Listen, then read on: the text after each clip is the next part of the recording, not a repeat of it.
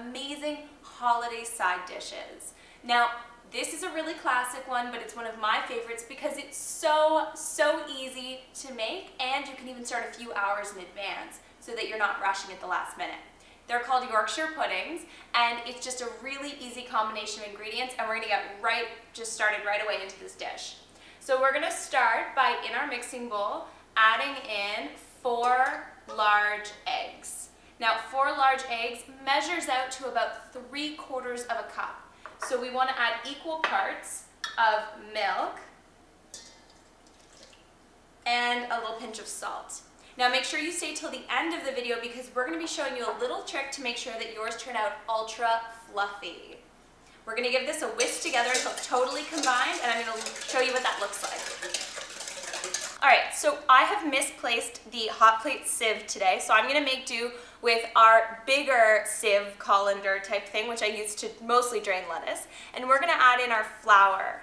And we're going to sieve our flour just to make sure that we get rid of a lot of those big lumps, so that our Yorkshire puddings are totally smooth. Alright, and what you can see is that all the flour we have in here now is ultra fine. So now we're going to go ahead and we're going to whisk it together till there are no lumps left, and I'm going to show you what that looks like when I'm done.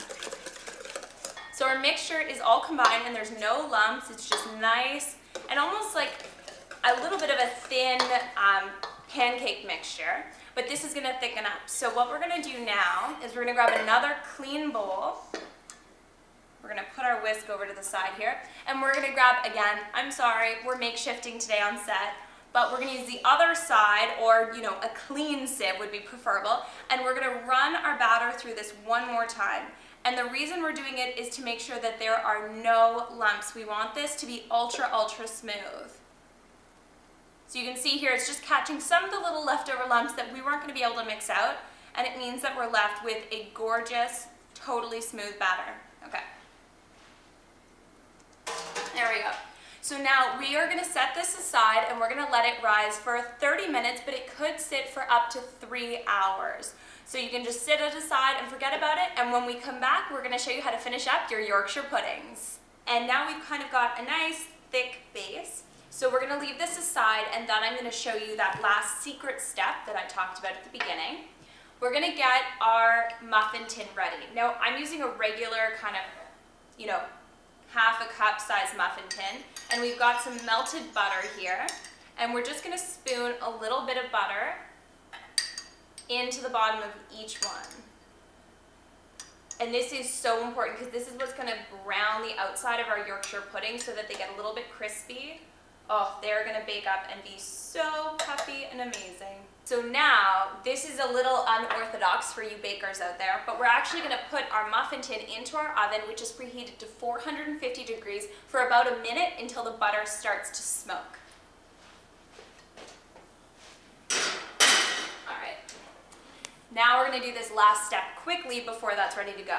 So the last thing we're going to do to the Yorkshire puddings, this is going to help them steam and to rise, is to add 2 tablespoons of cold water. And we're just going to whisk it in here. We're going to be filling it up so that it's 1/3 full in each of the muffin cups, and then popping it into the oven for about 20 minutes until they're puffed and golden. Our Yorkshire puddings are all done, and we brought them out of the oven. We let them cool for just 2 minutes, and they started to sink and get all amazing. Now, these puppies are supposed to be served up traditionally with roast beef and some gorgeous gravy, but we're just going to have a little nibble just like this today. Look how light and fluffy these are. Oh my goodness, it's just like air in here, and they are the perfect thing to mop up all of that amazing gravy. Oh.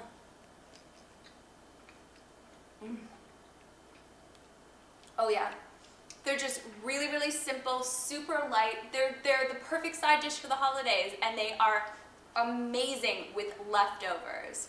Thanks so much for checking out The Hot Plate. Make sure to check out this and all of our other seasonal side dishes at thehotplate.com, and our episodes every Tuesday, and of course updates on our Facebook page, facebook.com/thehotplate.